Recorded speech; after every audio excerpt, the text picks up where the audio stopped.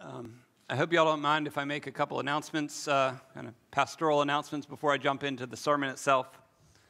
To be 100% honest with you, you have no choice, so it's gonna happen whether you like it or not. But three things I want to say. Two I was planning on, and one just came this morning. So the first thing is Richard. I asked Chris if I could share the update about Richard Antone. I know there's a lot of new faces in here, and I say the name Richard Antone, and that means nothing to you. But let me just say this. Richard and his wife, Carrie, moved from Altoona area to this area 40-some years ago and the two of them planted this church that you're participating in now. And so for a bunch of us, that means a whole lot because nothing good and godly that comes from this church ministry would be happening if it wasn't for Richard. And so, Richard and Carrie. And so the update on his health, if you got the email from last night, is that yesterday afternoon, Richard had kind of fallen in his place at Valley View, had a brain bleed. They took him to Lewistown Hospital. He was life-flighted to Danville, basically with a stroke. Richard was there, his daughter Tina, who has been bringing him recently from Valley View to have services with us. She was there. He was getting another scan at 7 p.m. last night. The doctor called Tina on her way back home from Danville and said that not only was it not any better or stopped, it had actually gotten worse. And so the expectation is that, literally as we speak or sometime today or tomorrow, Richard is going to pass away. And so he is 93 years old. Lived a beautiful life with a beautiful, beautiful legacy and is not worried about his eternal future. But his prayer request to me quite often has been, I just want to pray for my unsaved family members, that they would come to know the Lord. And so if you could pray for the Antone kind of family through this time, it's going to hit pretty hard. And pray for me. I know I just keep getting funerals to do. It's really sad. And it's important and meaningful and all that kind of stuff. But, just please pray about that. The second kind of update I want to give announcement-wise is about Good Friday and Easter. And so a lot of this stuff I know we send out on the Kish updates, Tuesday emails, which if you don't get, let me know and you can get them. But I also want to say publicly that I used to not be a pastor, and I also got those emails. And so I'm well aware that everyone is not like the few people who read them each week with a fine-tooth comb, that everybody is not in that same position. And so I'm thankful for those folks, and some people here don't get the emails. So I just want to say a couple things about Good Friday and Easter. So Good Friday last year I thought was one of our most meaningful services that we had. And we're going to basically do that again, but we've expanded it a bit to include more parts of communion. And so not this Friday, but next Friday, we are going to have a meal. It's going to be catered. And part of the reason for that is we want you to not worry about what am I going to make to bring to the church meal kind of a deal. We're just going to pay for that food to be here and encourage you to come and share a meal with your church family together. After the meal, we're going to do foot washing, which I'm 100% aware is really awkward for Americans in 2022. I'll tell you this, it's also particularly awkward when the person across the seat from you is Keith Cram and his toenails are painted pink. So we've been there. The point is, thank you. I actually, as I said it, I think I got that wrong. Keith can tell you the story later. The point is, it was also unbelievably awkward for the King of the universe to come here to earth and wash his sinful disciples' dirty, filthy feet. And so I'll just leave that at that. At 7 o'clock, we're going to have the service here on Friday night. It'll be dark, and it'll be gloomy, and it'll be sad. And the point of that is not to purposely be miserable. There's plenty of opportunities for that everywhere you turn these days, it seems like. The purpose of it is this. I think you don't get the full joy and hope of Easter if you skip over the sadness and pain of Good Friday. And so we want to do both things here. And so that Good Friday service will have communion within the service, and hopefully it's just a real important time for us to be here and to in all of its beauty and glory and sadness, kind of reflect on Jesus' death for us. Easter will be here this year. I realize, like, Sunday after Sunday, there's more people here, and I think, how in the world are we going to do this on Easter? But we've decided to not have it at the elementary school this year. We might go back to that in the long term. We're going to make some space downstairs for overflow, and I hope we're going to need it. That's basically my deal. And so Pastor Chris put together these things. They should be in your bulletin. There's more out here on the lobby table. Advertisements for both Good Friday, and on the back is Easter. I read a stat that was real interesting, that 86% of people, even some of the people that I'm looking at now that I don't even really know you, 86% of people that come to church services for any reason generally come because somebody else invited them, usually a friend or a family member. And so my favor to you is use these, talk to people, get them here so we can share the hope of Jesus. The second big category I want to give, or the third big category I want to give announcements about is relationships.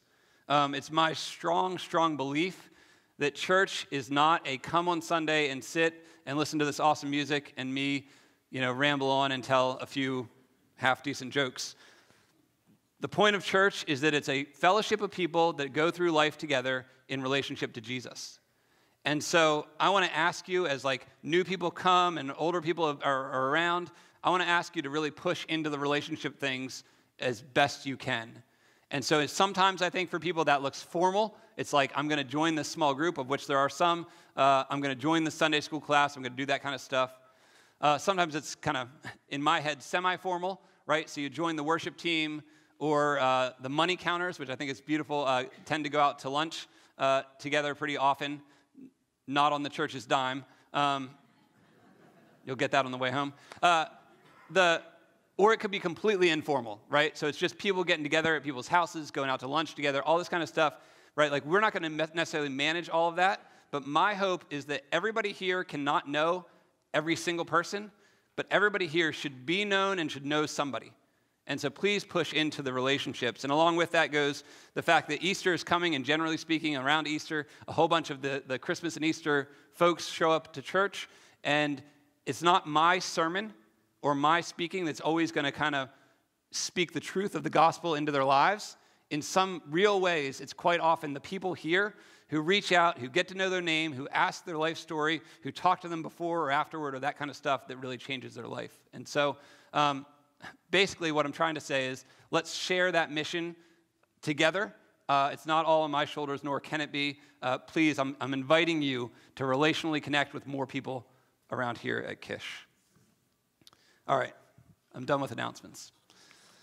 Thank you for listening, whether you chose to or not. Now, you'll think this is funny probably. What I want to talk about today is Jesus and money and stuff. And so already you might have recognized that I used that really long announcement time to decrease the amount of time that you had to get angry at me for what I'm going to say about Jesus and money and stuff. I'll also add, though, that I particularly put this sermon in here right before tax day. So if you're going to be upset with me, at least here's your pastorly reminder that tax day is coming up. Make sure you get all your taxes, even the local ones, done and in on time. At a much deeper level, we're going through this sermon series here called Apprentices of Jesus, and we're asking the question of whether or not Jesus is worth being our master of every part of our lives. And so what I'm hoping to do today is to encourage us to not just open up the parts of our lives that we're comfortable with, but to open up our books and our closets and our attics and our spaces all to the rule and reign of Jesus Christ, because we think that's the best way to live as a human in this world. So let me start with a couple of stats. I don't know that any of these people are here, but I do know that 80% of Americans have some amount of consumer debt. So 4 out of 5 people owe money for something they got that they didn't have the money to pay for up front.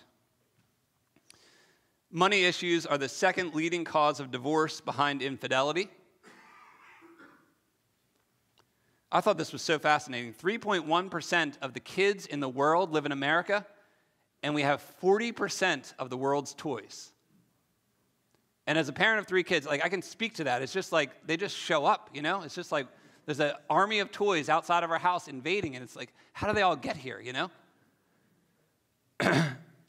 Over the course of a lifetime, we'll spend 153 days looking for misplaced items. Now, I think that number's a little skewed because my guess is that that's like very high for the moms because all the dads and the kids like give up looking after like an hour, you know, and they're still out there like, hey, wife or mom, do you know where my other shoe is or whatever? So God bless those moms. I could go on. There's like there's so many stats related to the issues and problems connected to this thing called money in the world that I could spend this whole time talking about all of them. And I'm guessing that y'all are aware that those problems are a reality for a lot of people. And I'm also guessing that some people here are like, man, I picked the wrong Sunday to show up at church. So I'm not unaware that my task today is to try to talk about money in a way that is actually helpful for your real life, that is gracious, that also gets to the truth of what the Bible talks about, and maybe helps those of you who right now are sitting there thinking, this is an awesome sermon for somebody else, but I certainly don't need to hear it. So God, please help me. All right, so I'm a big fan. If you heard us around here, we're a big fan of Jesus of Nazareth. I'm guessing you've heard of him. And I think I'm becoming more and more convinced over time that what Jesus has to say about everything in this world is really worth following. Like, he really knows not just, you know, that he died on the cross and that gets me to heaven, but like his whole view of everything is way better than anything we could come up with on our own. And so I think what Jesus would say about money and stuff is that it is a very, very spiritual act. In other words, it's not like, oh, over here, I pray and I read the Bible and I go to church, and that's like the spiritual piece of me. And then over here is like how I spend money. Or as I said this in the sermon I did before about money, 10% of my money goes to God, and thank you very much, I'll keep 90% to do what I want. I don't think Jesus has that view at all. And I think we can tell that because if we read what he says in Matthew chapter 6, here's what it says. So this is in the Sermon on the Mount. Jesus says this: "Do not lay up for yourselves treasures on earth, where moth and rust destroy and where thieves break in and steal. But lay up for yourselves treasures in heaven, where neither moth nor rust destroys and where thieves do not break in and steal. For where your treasure is, there your heart will be also." A few sentences down, he says this: "No one can serve 2 masters, because either he's going to hate the one and love the other, or he will be devoted to one and despise the other, because you cannot serve God and money." So these are Jesus' words, not mine. I'm just the messenger. You cannot serve God and money. And I'm guessing if you're anything like me, you might be sitting there right now saying, that's exactly right, Pastor Luke. I hope somebody hears this sermon today, because thankfully I serve God and I don't serve money. And if that thought is going through your brain, then I want to kind of, hopefully this sermon is helpful at some level for you.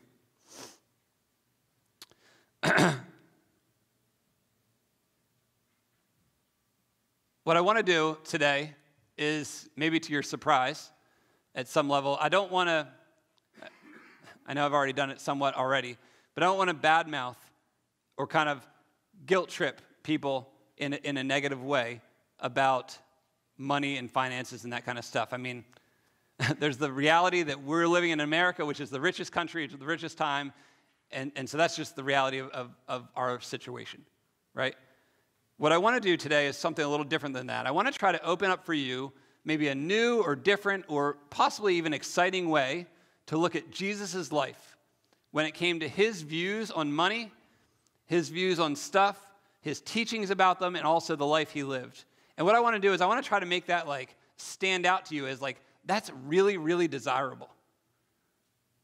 Like, I don't want to go on and on about the negative stuff. I want to say, look at Jesus. The way he viewed and thought and lived out his relationship with money and stuff is something that could be really, really exciting and cool and fun and good for everybody. And so that's what we're going to try to do. And so if you think about Jesus and living his life, I just want to ask some questions. So Paul talks about how Jesus basically, he was rich and kind of gave up his riches to become poor down here on his time on earth. And so I think that it's fascinating to me, right? Jesus had the most impact of any human being in the history of the earth. Even if people that aren't Christians, they would all agree to that point. And like, how fascinating is it that he didn't just do that in 3 years? That's pretty awesome. But he did it in 3 years as somebody with no material wealth, or relatively little material wealth. It's like so interesting to me, right? Like nowadays, if you want to go into politics, if you want to be a mover and shaker, you need to have the funding to, right? This was not Jesus' life. And so like, what was it about his life and his relationship with the money that was so fascinating? For one thing, I do not have the time today to go into every detail of Jesus and his money. There's all sorts of stories, and you may or may not have heard a pastor say before that Jesus spoke more about money than he did about both heaven and hell. But to me, that's a real fascinating thing. Like, he obviously cared a lot about that. So don't shoot the messenger. I'm just trying to show off Jesus and what he was like and what he talked about. And so one of the things I'd like to offer you today is this. I have a list. They're in the sermon notes page for those of you that are sermon notes people, or you can get one on the way out or whatever. A list of those 5 passages you see up there. And what they are there 5 different teachings that Jesus gave about humans' relationships with money. And I'd invite you to do this. I'd invite you to read through those passages and just ask yourself, is there something in here that could help me? Right? Is there something, do I really trust what Jesus said about money to be actually true in the real world? Or would I rather have this situation where I say, Jesus, thank you for dying on the cross and saving me from my sins, but I'll take care of my money over here because I don't know that I can trust you with it. That's kind of the question for today. About Jesus' life, I want to share one point and one point only. I feel like my pastor game is going down. I usually have 3 points, but today it's only 1. But my wife pointed out to me, this is fascinating, that my 1 point is focus, which actually works well because it's one thing and the word is focus. And so what I want you to do is I want you to think about Jesus' life, and I want you to think about how he was able to focus on what he wanted to do because of the freedom that he had, let's say, materially or financially. I'm guessing most of you have heard about this idea. It's a cultural idea of minimalism, right? Nod your head if you've heard of this thing called minimalism. So you can watch the Netflix shows about it, or like there's those YouTube people, and they take this to the far extreme, right? Because they're like sitting on the floor in their apartment with nothing but like a computer and themselves, and it's like, I'm better than you because I don't have a chair or something like that. Like, take that idea, if that's your vision of minimalism, throw that out the window. I'm not talking about that. Here's what I'm talking about. The cultural idea of minimalism is something like this. I'm going to narrow down my stuff. I'm going to narrow down my stuff so that I'm not distracted and I'm not too busy to focus on what I really want to focus on. I'm going to narrow down my stuff so I'm not too distracted or too busy to focus on what I really want to focus on. And I think if you have that vision of minimalism, where basically the idea is simply this: whatever you value inside, that's what you live out externally, right? So you don't have the things that are going to get in the way of the freedom to do that. And when you think about it that way, I would argue that Jesus provides like the prime example of someone who lived a beautiful minimalist lifestyle. Envision him, right? During his first 30 years before he started his ministry, we know Jesus worked, and there's some indication that he had a house and lived a life sort of more similar to what you and I might live. And then he kind of gathered his band of 12 disciples, and they took this thing on the road. And they spent 3 years kind of traipsing all about Judea. And during that time, they were more or less free from a lot of the encumbrances that we might experience in our life, right? They got nothing but their clothes on their back. And Jesus is walking around. And so what did that do for his life? This is kind of my question for today. How did that make his life in some ways healthy? Certainly, did he have the time, right? Did he have the free time to give to people, to love and care for people as he went along his way, kind of seeing and meeting them and focusing on who they were? I think absolutely. He even, so in, I think it's Luke chapter 8, there's this passage where Jesus even needed other people to help him. Like, they paid for his way out of their resources. And me, it's fascinating. Like, here's this guy, the king of the universe. He comes down, he has nothing, and there's other people helping him financially and physically in his way. And I think that benefited his relationships. The passage goes, you may have heard of this, foxes have holes, and birds of the air have nests, but the Son of Man has no place to lay his head. And I completely get, I can see it on your faces, to be 100% honest, that in America in 2022, we're like, there ain't no way I'm sleeping with a rock as my pillow. You know, like, this sounds crazy talk. And is Pastor Luke up there telling me I need to sell all my stuff and live in poverty in order to be a follower of Jesus? I'm just going to let that question hang for a second, okay? Just going to let that question hang for a second.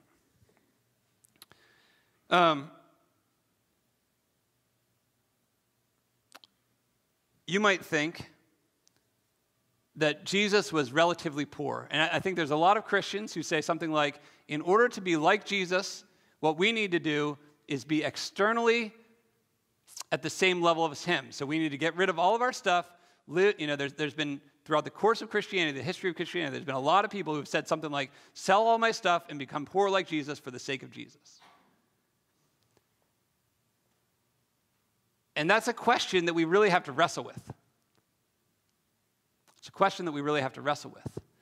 There's another side of people who, and I get this, we say something like, well, Jesus cares more about what's happening on the inside, and as long as my heart's good, it doesn't matter if I have, some material stuff and we have some things, and if I'm using it for God's glory and this kind of thing.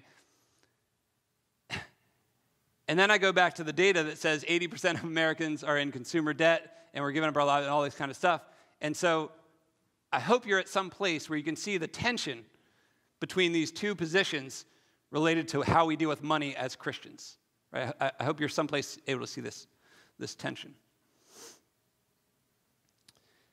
And so I think minimalism is catching on culturally, even outside of the Christian realm, precisely because some people are saying, man, I'm just so busy, and I'm not able to live the life I want to live because I have so much stuff, and kind of the American dream has me in this pathway, this river that I can't escape out of. And so I think that question, is worthwhile. And so in this sermon series, what I've been trying to do is I've been trying to show off the beauty and the wisdom of Jesus. And I've been trying to say that if we want to be an apprentice of Jesus, we want to take all the stuff that he lived and said and did seriously, because that's what an apprentice does for their master. And so we need to ask these kinds of questions. Now, here's where the problem really comes in, though. This is the part of the sermon I'm most excited to say. No one in this room lives out Jesus' vision for money perfectly. In other words, if Jesus' vision for money, as he said himself in the Sermon on the Mount, is that you cannot serve God and money, every single person in some ways in our lives ends up serving money instead of serving God. That's the human condition. We all serve money in some ways instead of serving God. And so in some cases, what that looks like is I was raised as basically the child of Dave Ramsey, and that means that never in my life am I going to touch debt. I'm going to gain as much wealth as I possibly can, and I'm going to give as generously as I possibly can give that money to other people. And we see that person and we think, that's really good, but it's hard to tell in our heart motives whether that wealth earning and generous giving is tied to love for God or it's tied to the fact that I'm super secure and nothing's going to get to me because I have a lot of money. And on the other hand, there's people, probably people sitting here saying something like, I'm $50,000 in consumer debt. I can't stick my head above water. I don't know what to do. Clearly, I don't love things more than money because I don't have any money, right? And so I'm in, some level or some version of poverty. And that person can say, I'm living kind of the way that Jesus wanted us to live because I don't have a lot of wealth. And yet, that can be unhealthy in its own way. And so the fundamental issue is precisely what Jesus said. It's all about what's happening in your heart. And this is why through this whole sermon series, I've been so focused on getting away from the externals, because to be 100% honest with you, if you have a ton of money or if you have no money, all of us have unhealth in our heart when it comes to spending money. We'd rather serve ourselves than serve God. All right, this is where it gets real cool. So, as we're about to talk about in a couple weeks, there's this incident where Jesus is about to go to the cross. And when that's about to happen, Judas, which is one of his 12 people, the guy who he entrusted with the church, the group purse strings, who's been using it poorly, Judas goes to the religious elites and says, what will you do for me if I turn him over to you? And they say, we'll give you 30 pieces of silver. And in essence, what's happening in that dynamic is that there's a decision to be made by Judas. Am I going to choose to serve God? Right? Like, am I going to choose to serve God by refusing the money and keeping the human Son of God alive on this earth? Or am I going to choose to serve my self-interest? And he takes the money. I did some research, and that weight of, most likely what we think, that weight in silver, 30 pieces of silver at that time, would equate weight in silver to about $300 or $400 today. And so it's like, for $300 or $400, Judas says, I'll take the money, and let's do away with the Son of God. And the point that I want to make today is that I think we all do basically that same thing. I think every one of us does basically the same thing in some version or another, because inside our hearts we're sinful. And this is a big deal to me because we're not just theoretically sinful. And oftentimes in church we love, right? Romans 3:23, all have sinned and fall short of the glory of God. And we say it real loud and proud because we're super sinners. But that's all theoretical. Right? Like, we don't actually know. We couldn't put a name on how we're sinful. And so what I want to say today is I think we're all financially sinful. But here's what Jesus did, because Jesus is super awesome.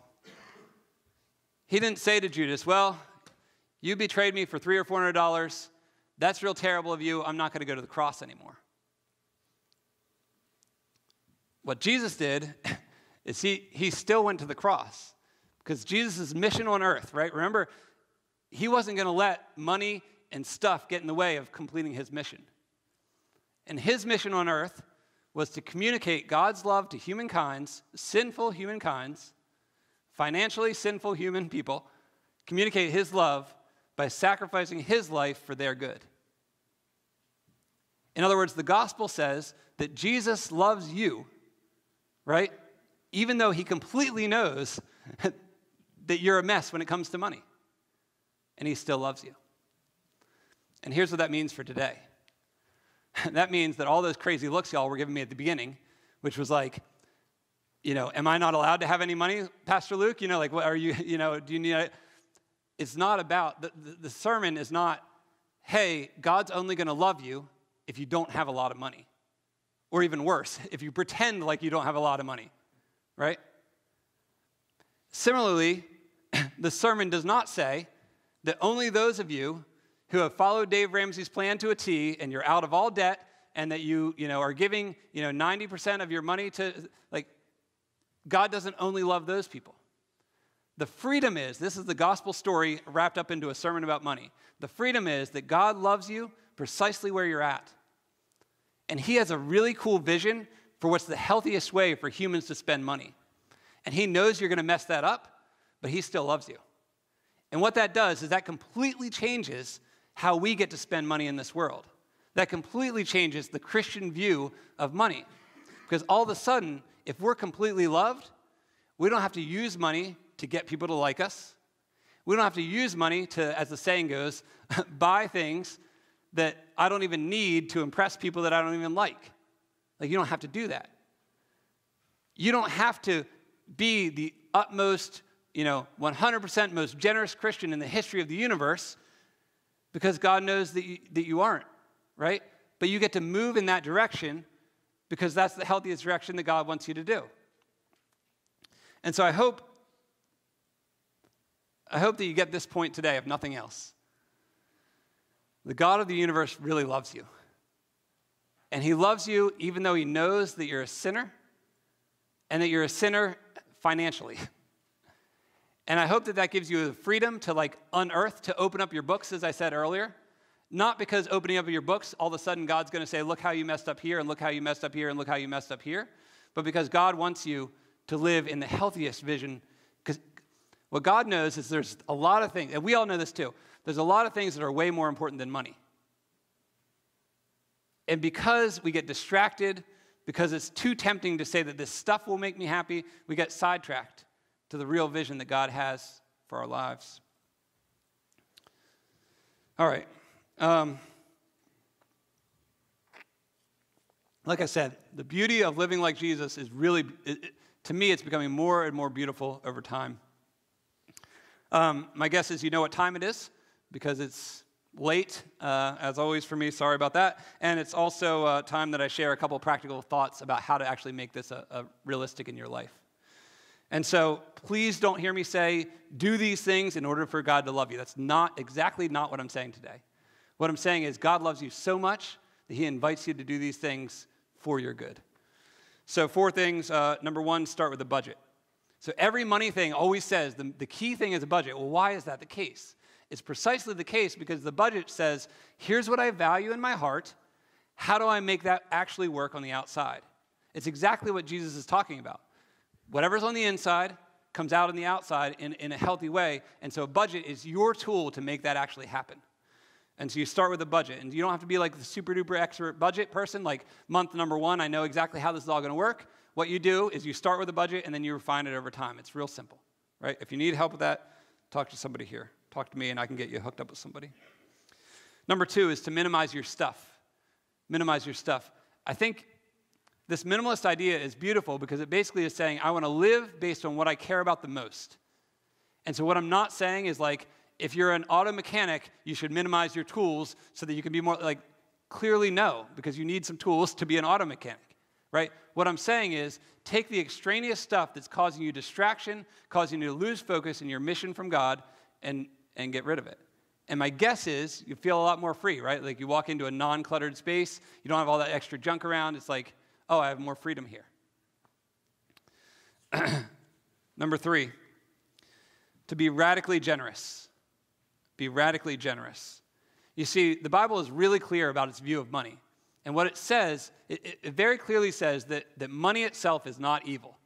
So I want to get that through our brains today. Like if you have a bunch of money, God bless you, we love you. Like you don't have to feel guilty about that for a second.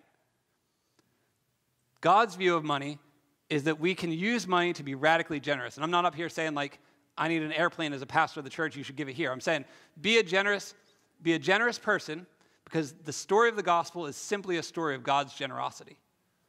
It's that God loves you so much that he gave his son to die for you for your eternal benefit.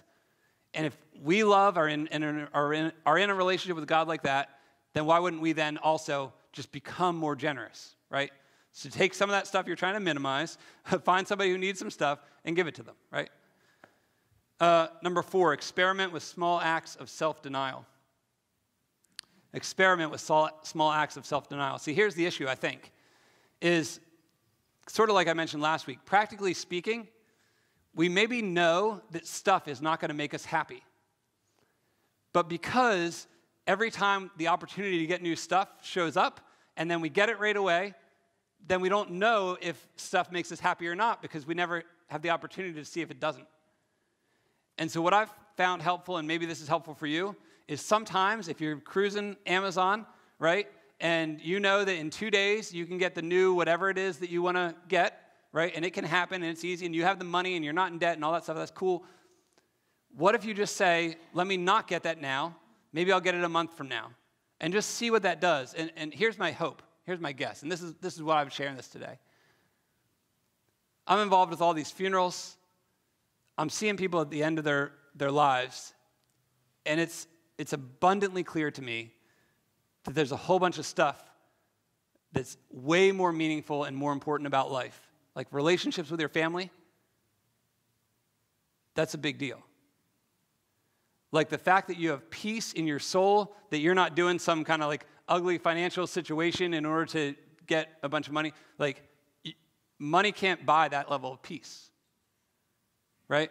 And so the vision is that if there's things that are that meaningful, when we stop always getting what we always want to get, we might realize that stuff kind of bubbles up to the surface, right? And all of a sudden it's like, oh, wow, don't buy the thing because I actually have the friend, and the friend is what's really more beneficial than the thing, that kind of thing. So, all right, I'm over again. Sorry.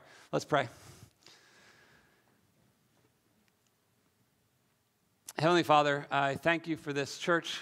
I thank you mostly for the gospel.